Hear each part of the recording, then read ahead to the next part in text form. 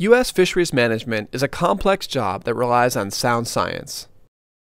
We manage about 450 stocks nationwide, including 230 of the most valuable fish stocks. A big challenge to studying these stocks is that fish are mostly invisible to us, and the ecosystems in which they live are always changing. Let's take a closer look at the science behind managing one of those stocks, the Pacific hake fishery. Also known as Pacific whiting, it's one of the top 5 fisheries in the United States by weight, and one that was worth $52 million in 2011. The hake fish population has natural and unpredictable ups and downs. We want to take as many hake from the ocean as possible, but still leave enough behind to sustain the populations year after year. That's where fishery science comes in. NOAA fishery scientists take a research ship out to sea to collect data on Pacific hake.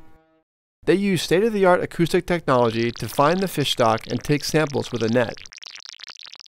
The data they collect is called the ABCs of stock assessment, which stands for abundance, biology, and catch. Fishery scientists estimate the abundance or amount of hake in the ocean and collect biological data to determine things like age and growth rates. Meanwhile, fishermen provide catch data by reporting the amount of fish caught while fishing. All that data is then fed into statistical models that range from simple to complex based on the available data for a given stock. The model results in a stock assessment that we can use to determine a sustainable level of fishing. The data will never be perfectly clear. During a hake population boom year, the fish are too small for surveys to count precisely, making it difficult to forecast how many hake will be there in the future. Other years, creatures like squid make an unexpected move into hake territory and obscure results. Issues like these can lead to uncertainty in stock assessment data, which impacts how scientists interpret the data and how managers decide on annual catch limits for the stock. In 2009, the hake survey resulted in a high estimate. In 2011, the hake survey had a low estimate.